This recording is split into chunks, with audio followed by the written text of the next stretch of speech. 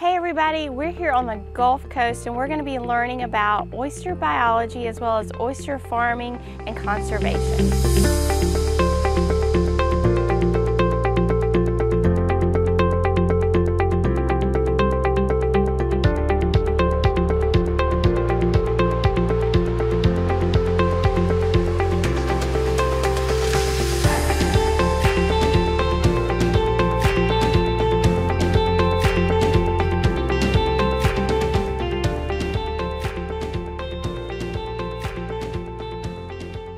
Scott, tell us about the AU Fish Lab. What does it do?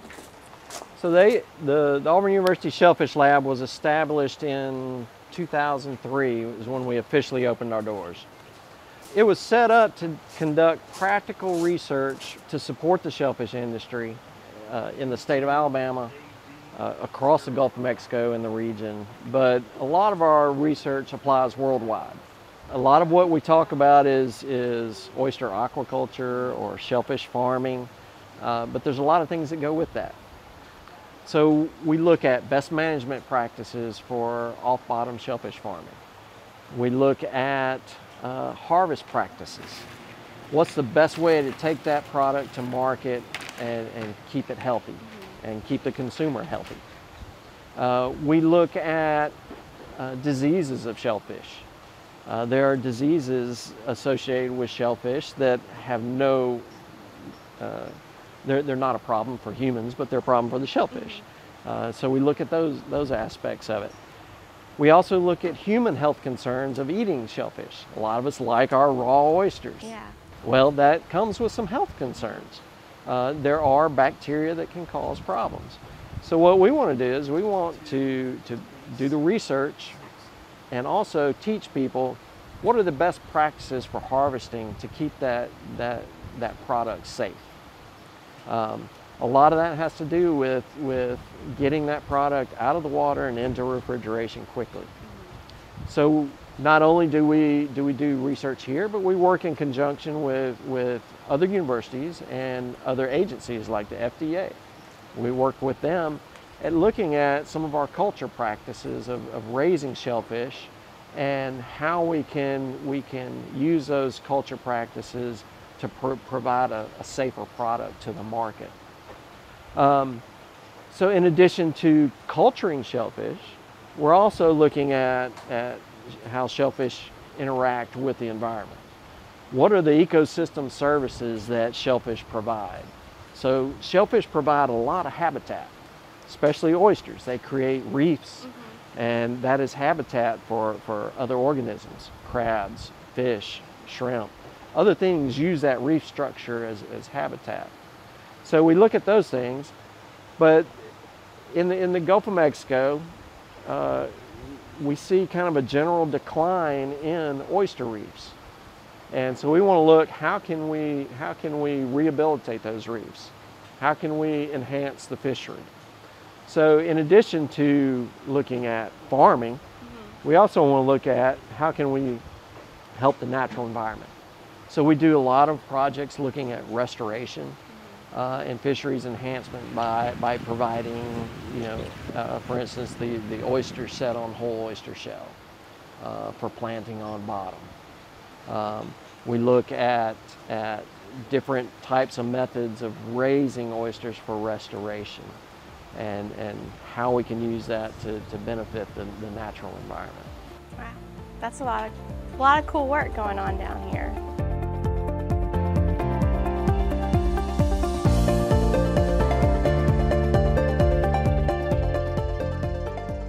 So can you walk us through the whole process? Sure. Okay, so the process of creating oysters either for our own research or for our oyster farmers all starts by spawning the oysters. And this is our spawning system here. This is a system we developed here at the Auburn Shellfish Lab. Each of these containers, we put an adult oyster in each of these containers. And we manipulate temperature on the oysters to get them to spawn. So basically we're tricking them into thinking it's springtime. You have cool nights, warm days. That temperature change in nature is what causes them to spawn. So we're just trying to mimic that here here in the spawning system. So we put each adult oyster, these are broodstock oysters, these are probably 2 or 3 year old oysters. We put one oyster in each container. And we want to have the oysters separated so that we can control everything about the fertilization of the eggs. Okay? So when we manipulate the temperature, these oysters will start spawning. And what happens is these oysters will open up a little bit, and when they start spawning, the females will clap their shells together and they'll throw out eggs all along the margin of the shell. The males will just stay open and they'll send out a steady stream of sperm out one side of the shell. So when they start spawning, we can identify the males from the females. So at that point, once they start spawning, we've got about an hour to get those eggs fertilized. So from here, where does it go? Like once the eggs have done and sperm have done their thing, where does it go? Okay, so once we have the eggs, again, we're talking about millions of eggs. So from there, they're going to go to our culture tanks out in the hatchery.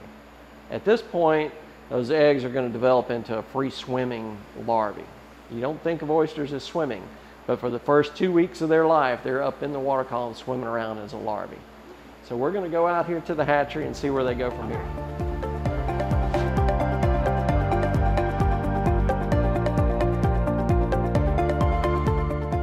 Do you want to tell us about now what happens?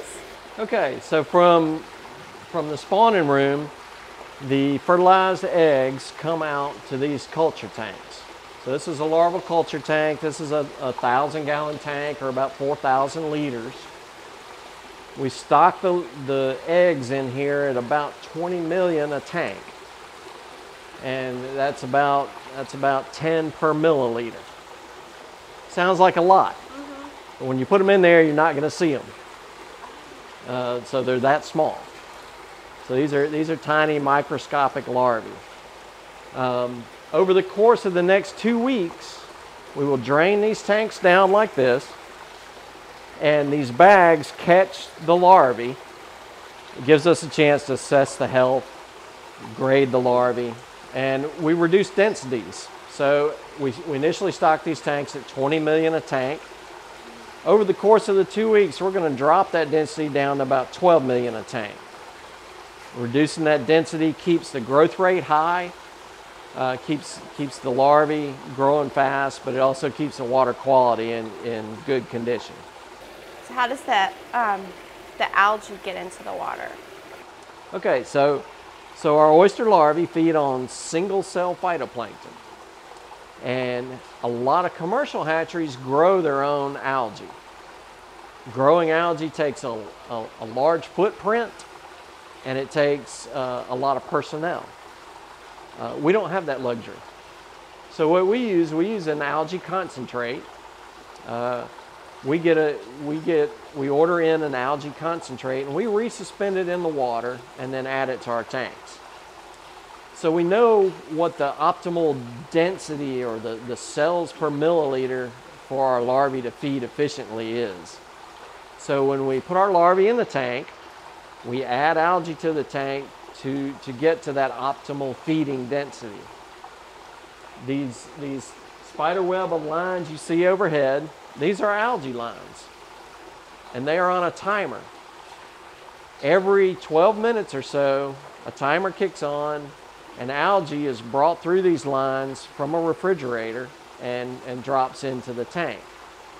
So we're adding algae into the tank to maintain that optimal density to keep those larvae feeding efficiently and growing as fast as we can grow them.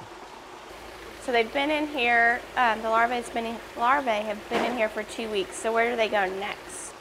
Okay, so from here, we go from a free swimming stage to where they settle out and attach to a substrate.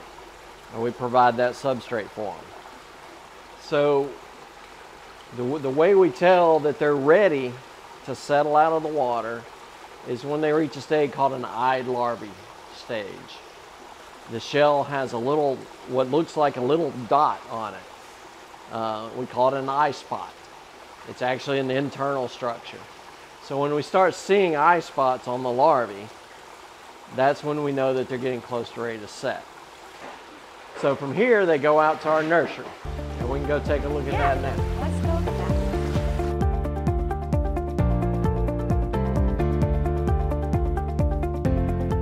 Okay, so when the larvae are ready to set, they come out here. This is our nursery. So after the 2-week swimming phase, they're ready to settle out of the water column and attach to a substrate. So we've got to provide them a substrate to attach to. And the substrate we provide depends on how we want to use it. So in these cages over here, we've got whole oyster shell. And we provide that oyster shell for them to attach to. This is a setting method for restoration projects, where we want to grow a natural oyster that's going to grow into a clump like you think of being on an oyster reef. So if you want to take a look at some of this. So these have been set for about 3 weeks. So these are individual little oysters that are set all over this shell. So over time, these oysters are going to grow up, they're going to grow into each other, and they're going to grow up into clumps and form that natural reef type oyster. We fill tanks with shell in these cages. We put larvae in here at about 100 larvae per shell. And what we hope is we get a set rate like this, where we've got about 20 oysters per shell. So they attach themselves. You don't go in and like force it. Right. That larvae finds its spot that it likes, and then it cements itself down. And from then on, it's a sedentary animal. It's going to be on that shell forever. What we hope is that we go plant these shells on the bay bottom, and they form a reef structure. And out of these 20 on this shell, what we hope is that about 3 of them survive to adulthood. So we've got a variety of projects that we use this for. We've got an oyster gardening program. We've got different restoration projects that we use them for. So this is strictly a technique for restoration. Okay.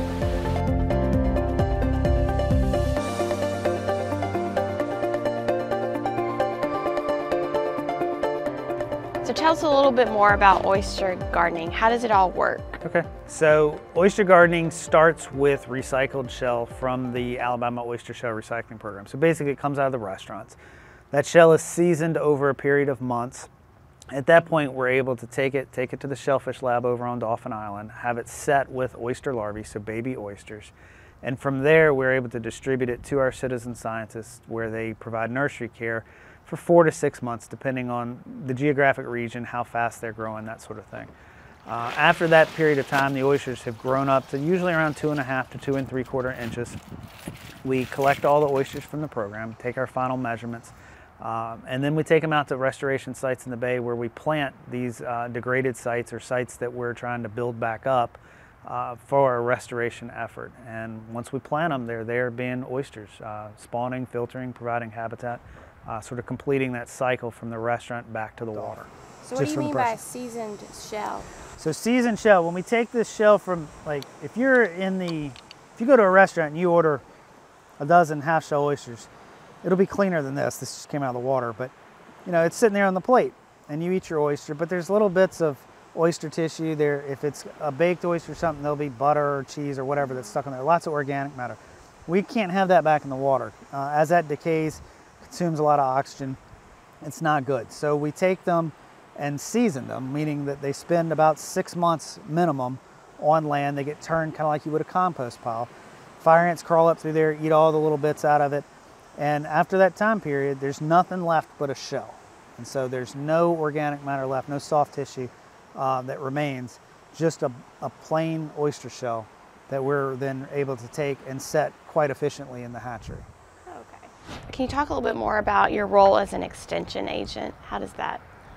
Right, so from an extension standpoint, our job is to take the science and put it in a form that's consumable by our stakeholders. And so we're able to borrow quite a bit of information from the science that's coming out of the farming side, provide some educational opportunities about what that is, why that is, and then switch it in a way to make it applicable to a restoration effort where the target environment of restoration is something that's important to the stakeholder.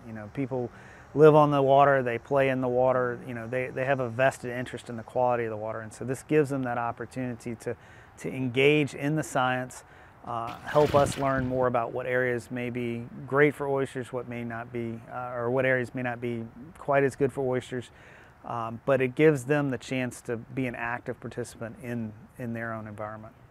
That's really cool. So can we take a look at Sure, some of the oyster absolutely. beds?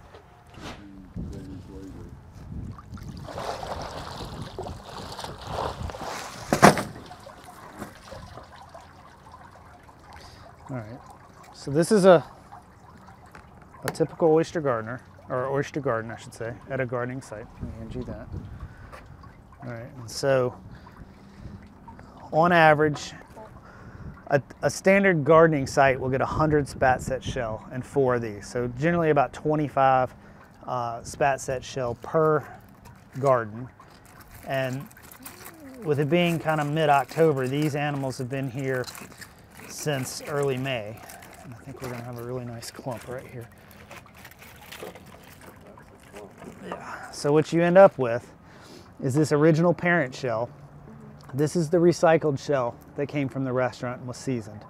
This went to the hatchery and had oyster larvae set on it. And that's what you're seeing here. All of these oysters were those larvae, and they've grown. And then if we look really closely, you'll actually see some wild set. So on top of the oyster that was set at the hatchery, grow other larvae that may settle on the shell. Oyster larvae want to settle on hard substrate. And so this is a very natural product. You'd see this on the reef. It gives you a 3-dimensional structure, so you get great habitat. And then each one of these oysters is filtering through their natural feeding behavior. And so, they filter out phytoplankton as food. Anything that they're not going to eat, they package up and kind of spit out the side, and it sinks to the bottom as pseudofeces. And it helps clear the water column, which increases sunlight, which allows grasses and other native things that need sunlight to grow better. And it also connects the water column to the bottom, so to the benthic community. So this species is super important, and there are others that do it too, but oysters sort of provide that link. Yeah, so how do you maintain the gardens? So generally speaking, a gardener will shake these gardens at least once a week, once every 10 days. They grow so fast that if they're allowed to grow through the mesh, they kind of get locked up and we can't get them back out easily without breaking them. But the main things that gardeners are going to be looking for is predators, so primarily oyster drills, big blue crabs, big stone crabs, things that'll hurt the oysters. But within here, you'll see lots of little mud crabs and maybe juvenile crabs that aren't going to hurt the oysters. But when you look underneath, I mean, you can see the crabs, and they'll scatter because we just shook their whole little world up. But these are really clean. I mean, believe it or not, this is a really clean basket. So because you've got really good openings in the mesh, so you get lots of great water flow. So it brings great food supply, lots of oxygen, removes waste products from the oysters, and by having that type of flow, you'll get this kind of growth. So how does a citizen get involved in oyster gardening? Well, the easiest way is to either call us or email us. The email is oystergardening@auburn.edu, so it's a super easy email to remember. But generally speaking, you have to live in an area that has a pier and that is approved for shellfish, and that's a map that's designated through the Public Health Department, and we can work with an address and figure that out. But generally, it's the lower third of the bay. And here on Little Lagoon, of course, this is unclassified water, so we have a special permit that allows us to do this work in Little Lagoon. And to join with Little Lagoon, you get involved with the Little Lagoon Preservation Society, and that's who's facilitating this project through here.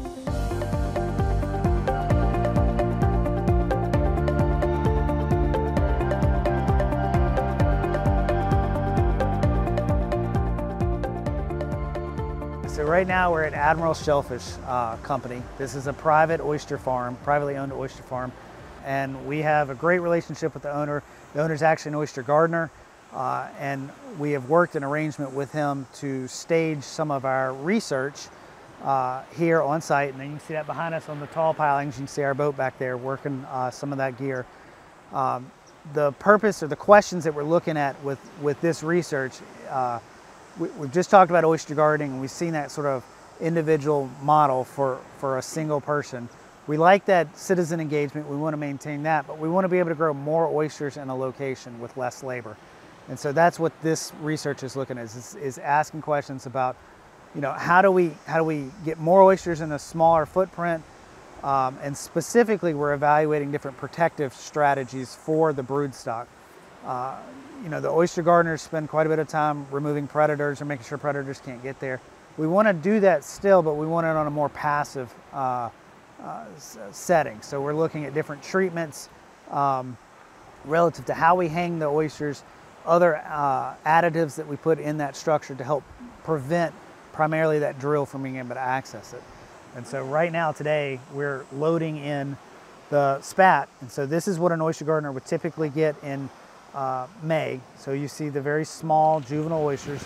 These oysters are probably about a month old. And just for reference, there's my thumbnail. And this is about the size that they'll get them.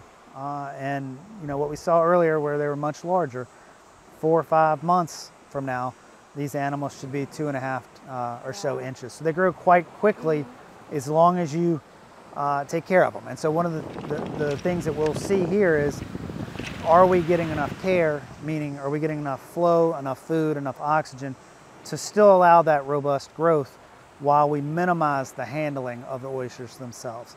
And so it's a research project, but it's got a heavy extension component.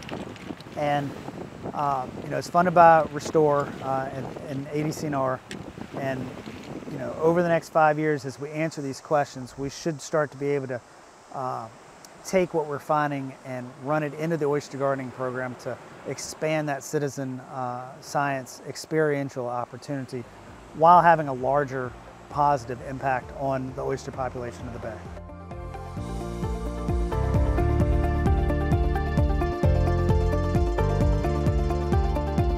So what's it look like if you wanted to actually farm? So if you want to farm oysters, what you want to do is raise single oysters. You want a pristine product for the half-shell market. So you want a nice single oyster. So farmers want single oysters that they can raise in bags and baskets off bottom and raise that premium product. So that's what we've got over here. So what we've got here is, these are single oysters that are destined to go to a farm. So these are what we call diploid oysters. These are normal oysters with 2 sets of chromosomes. So the way we produce these oysters is we take a silo similar to this. We spread really finely ground oyster shell. It's ground up to about the consistency of sand grains. And we spread that on the bottom of these silos. We put about 300,000 oyster larvae in one of these silos. And each little oyster larvae attaches to 1 grain of that ground up oyster shell. And from then on, it produces these single oysters. So in this one silo here, there's probably about 125,000 oysters. Doesn't look like a whole lot right now, but that's enough to supply a small mom and pop operation. A small scale farm would be harvesting, you know, 100,000, 150,000 oysters. So in this one tank, there's over 500,000 oysters. So that's what the farmer would call seed. So that's the seed that they take to their farm and put it in the bags. Right.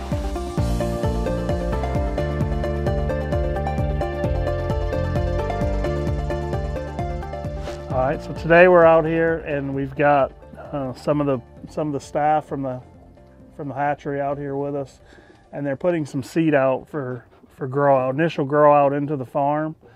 So this seed is spent the last probably 6 to 8 weeks either in the nursery or in the in the larval stage at the hatchery, and now it's coming out here on the farm.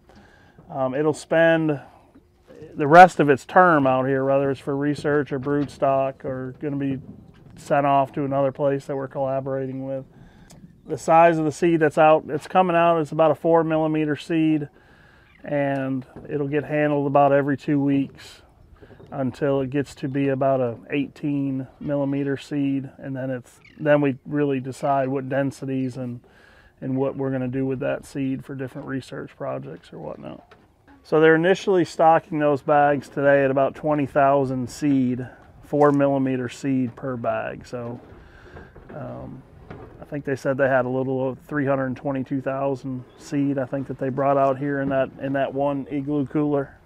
We had the floating cage system, which is behind me here. That is a Canadian system. That was developed in Canada. The biggest issue they have up there is sea ice, where we have our biggest issue is hurricanes, as everybody has said. Up there is sea ice. So if you look, those pontoons have caps on the ends of them. So in the wintertime, they sink all their gear to the bottom up there and let winter happen over the top of their gear. Then when the ice goes out, they bring everything back up to the surface. It's very important for them to grow at the surface because that is the warmest water up there and has the most food for the oysters. If they did midwater, we could grow an oyster here in the midwater, a couple feet underwater, and probably would do almost as well as at the surface. Sometimes if it gets really hot and the midwater is not as hot, it might actually do a little bit better. You're going to get more fouling down there, but whereas in Canada, they want everything up in that top layer. So that's where the floating cage works really well for them. For us, it works well because you can sink them here during a hurricane. So just like they would sink them for the ice, we have a hurricane plan for them, is to sink them. The long line gear, we don't have any baskets that are a small enough mesh. The manufacturers don't produce them. That are small enough mesh to start the process in that gear type. So everything starts, for us at least, starts in this gear type. But when it gets to be in about an 8 to 10 millimeter seed, that's when we can split it between gear types.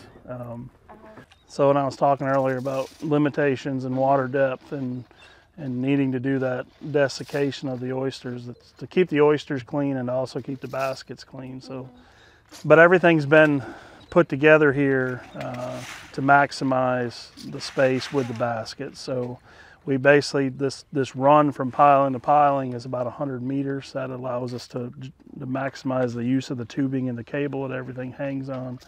Between the PVC pipes is 100 inches because you can fit 3 baskets in there and they won't rub on each other or anything.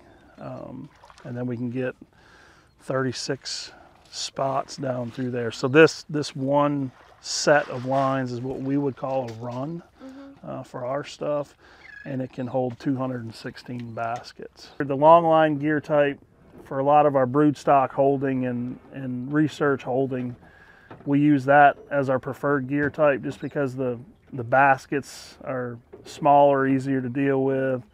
It gives you a smaller volume to be able to keep a certain amount of oysters in that you're putting away for research and whatnot.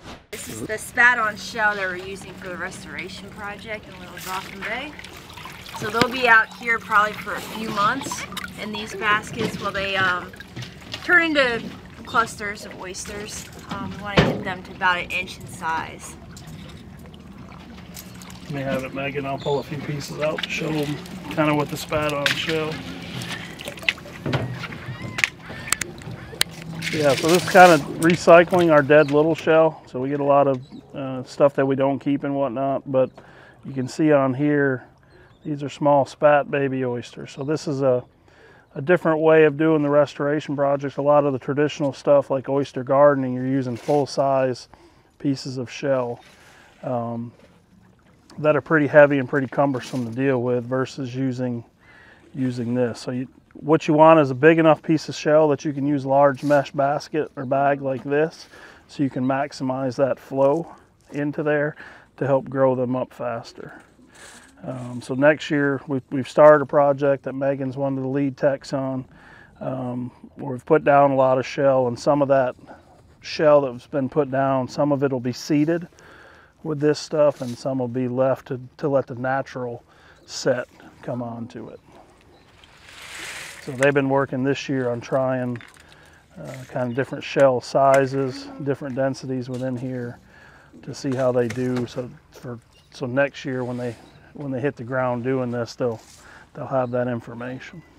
And restoration work like that is something that an oyster farmer could also get involved with if they did want to help with any restoration work. That's part of also why to do something like this, because they could use their gear that they already have in place for their commercial operation and be able to utilize that gear either at a certain time of the year when they didn't have enough oysters to fill it out or whatnot, to be able to help with restoration work. So that just clips on the line down there? Yeah, so Meg, maybe pull one side up and just show them how you connect those on there. So when we were at Murder Point, their baskets were kind of oval shaped, if you noticed. Their system is SEPA, so they use the SEPA system.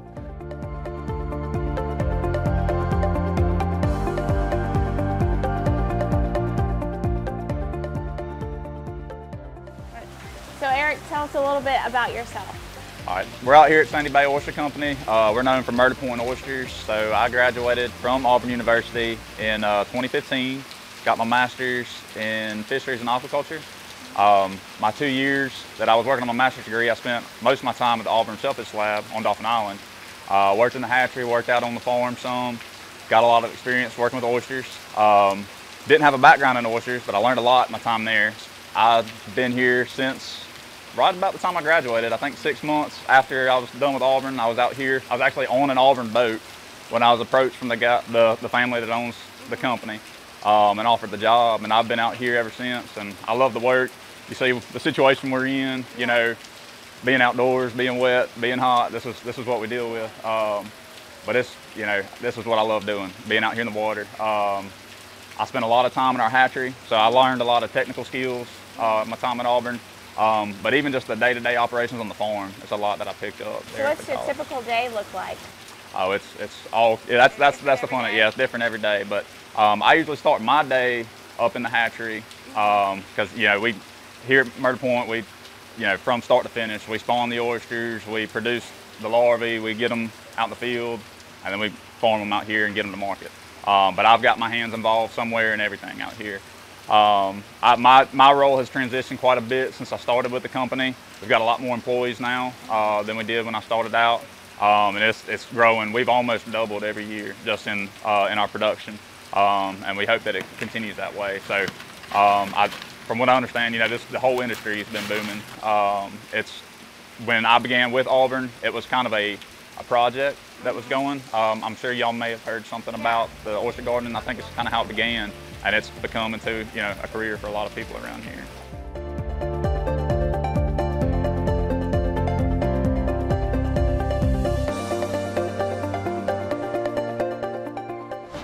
So why should someone further upstream care about what happens down here on the coast, further downstream? So it's a good question. It's an important question. The main thing is it's all connected. So anything that gets into the water upstream, so it's in a creek, it's in a stream or a river, you spill something on the ground, it gets washed down the gutter into the storm water and it goes out into the creek, that ends up down here. So whether it's extra nutrients or if it's sediment from construction, whatever it may be, it's just trash comes down here. Lots and lots of people come down here on vacation from upstream. And so really the question that we would turn back is, when you come on vacation, do you want to come swim with that Coke bottle or water bottle that you threw out the truck window? Probably not. If you see it on the ground, you probably think, God, why are people throwing trash on the ground?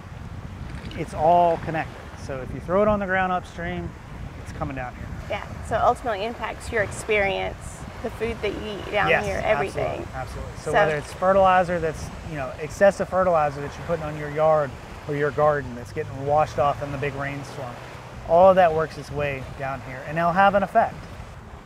But when you look at the watershed map of Alabama, a huge percentage of Alabama, almost 70%, flows into the bay. Portions of Georgia flow into the bay. Portions of southern Tennessee, eastern Mississippi, all connected, flowing into the bay. And again, when you come down here, you know, we love to see you. We want you to have fun. We want you to enjoy the seafood. And we're pretty sure that you don't want to swim in trash and pollution that came from upstream. So we have work to do down here for sure in terms of litter control and pollution. But because of the connectivity of a watershed, we all have a responsibility to take care of what goes onto the ground and ultimately moves downstream. Yeah. So everyone plays a part. Everyone does. So why do you love oysters so much? I just think they're neat. I mean, they build these magnificent reefs. They provide so much habitat and so much ecological value for the estuary. I really want to see it be clean for my daughter, and you know, oysters are a big part of that. And so it's important to me to see that these things thrive.